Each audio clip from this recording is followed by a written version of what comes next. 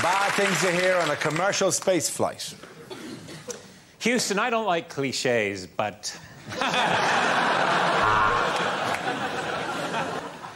This is a passenger announcement. There's no need to panic, but can anybody here speak Klingon?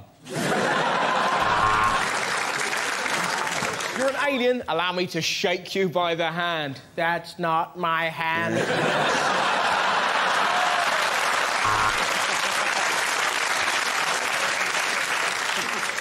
Passengers are asked to disembark at Mars to get the bus replacement service to Croydon.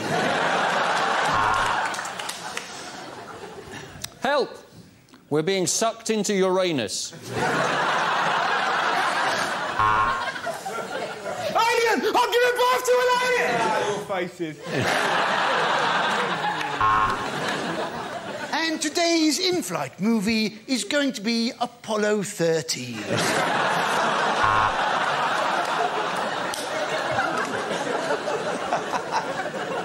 Can anyone fly a rocket? I'm afraid the captain's been shagging the stewardess and he's burnt up on re-entry.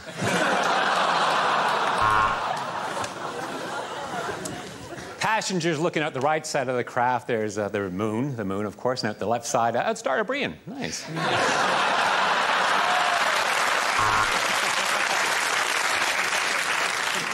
In the event there is a loss of cabin pressure, your blood will literally boil and you'll explode.